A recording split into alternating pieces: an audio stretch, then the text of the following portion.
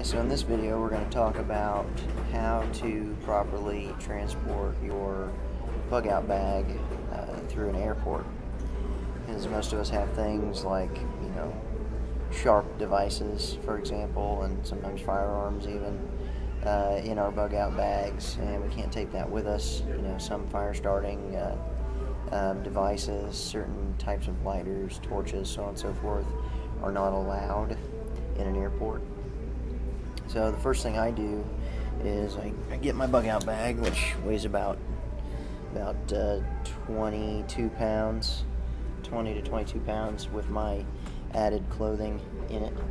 I get my bug out bag and go through it and remove all of the bladed devices and anything else that can't go. And I don't leave that at home.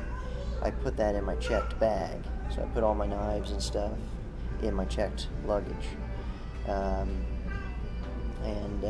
lighters and so on and so forth. So I've still got it when I get to my destination. And then all my other stuff, flashlights, my heavy gauge silverware, my medical kit. I've got a gunshot wound kit, tactical pin, so on and so forth. All that can go on the plane with me, so I'm not empty-handed. I got enough paracord to probably tie up every single person on the plane, at least their hands together. I got hydration, I got water purification, so if something were to happen, I would be able to survive better with having these tools with me. Oftentimes guys will just leave their bug out bags home because they don't want to mess with trying to bring it, but then with that comes a certain level of vulnerability that not many people want to deal with. So then what happens is they don't fly, so they don't go and visit their family, they don't go and visit their friends, they don't go, like I'm going up to Indiana to pick something up and bring it back south, and I wasn't going to go up there empty-handed, especially for my trip back south.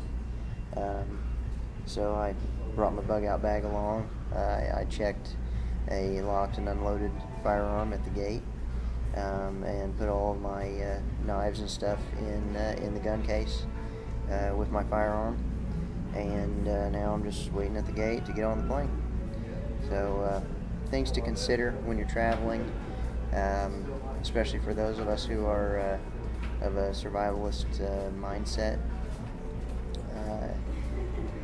You can take a lot of your gear with you and keep it with you on the plane, not have to check it, definitely not have to leave it home or leave it back in your vehicle in the parking lot, because it's better to have it and not need it than need it and not have it. Stay safe out there, guys.